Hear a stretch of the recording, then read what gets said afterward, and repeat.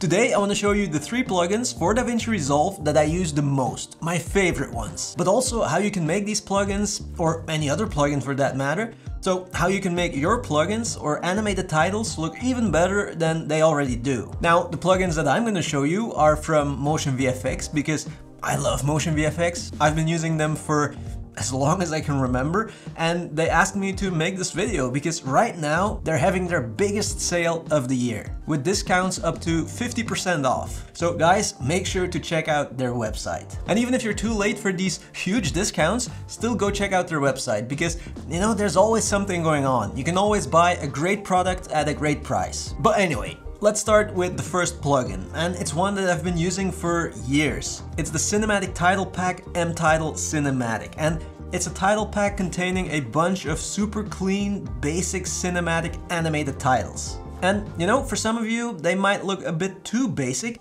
but that's exactly why I recommend it, because that's what makes this pack so versatile. You don't always have to use them in a classic cinematic context, because just changing the font of one of these titles makes them look completely different. See? So they look great as an opener for your cinematic videos, but you can also use them just as an eye catcher in a simple YouTube video, for example. And what a lot of people don't realize is that if you want to give a simple, basic animated title a bit more personality, you can always apply another effect or a video transition to that title. And it's super cool. And you can use literally whatever effect or transition you want. You can use one of DaVinci Resolve's built-in transitions or effects, or a MotionVFX transition, or whatever you have installed on your computer. For example, let's say that this is my title that I want to use, right? It looks cool. But when I add a video transition, and all you have to do is go to Video Transitions, pick one you like, drop it on the title, and boom. And all of a sudden you get this. So you're taking your simple, basic animated title to the next level by just applying a video transition. But also applying an effect works. For example, you can make this basic, simple title look like this. So, you know, you can easily tweak and customize a simple, basic title pack in such a way that you can use it for all kinds of videos. Okay, and then the second plugin or effect that I use in my videos all the time is one of those retro analog film look effects. And MotionVFX has a few different ones. The one I've been using for the longest time is the M16mm effect or plugin, but there's also some newer packs like M-Style 8mm and M-Style VCR. If you want more of a, you know, 80s or 90s look, or M-Analog is a new one.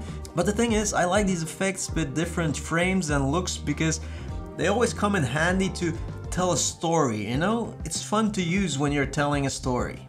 And here's an important tip for when you're using effects like this. So look, some of these plugins also have titles, right? But some don't. They're just effects. And so what most people do when they want to use a title to go with these effects is that they just drop an effect on a clip and then a title on top, right?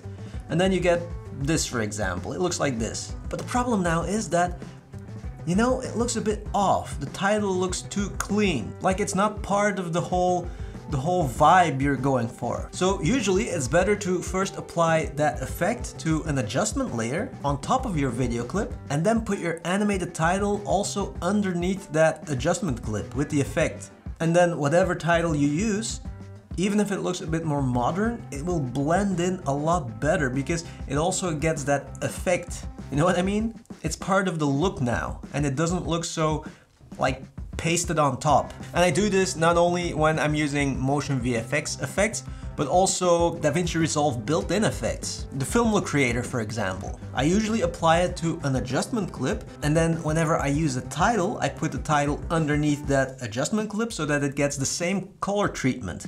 And see, this is the difference. Putting it underneath that adjustment clip or on top of everything. Then it looks like it's, yeah, like it's pasted on top. Okay, and then the last plugin, or it's more like a group of plugins I want to show you, is something like M-Measurements, for example. But it's basically a plugin that allows you to add technical information to your videos. I use M-Measurements and M-Science quite a lot because, again, you can very easily customize them. But there's also M-High-Tech or M-Presentation. Like, it depends a bit on what you're looking for, right? But what I actually want to show you is that you can use pretty much any animated title or animation also as a tracked callout. So You probably all know how to track the movement of an object, right? And then you can stick text to that object. Well, instead of using static text, you can also use an animated title or a motion graphic. I'll link the full tutorial in the description, but the important thing you have to remember is that if you want to do this, if you want to use an animation with tracking, you have to convert the video clip that you're using first to a fusion clip. So just right click on the video clip and convert it to a fusion clip, and then do all of your tracking. Because if you don't do this, then Resolve won't show the animation. It will show your animated title as a static title.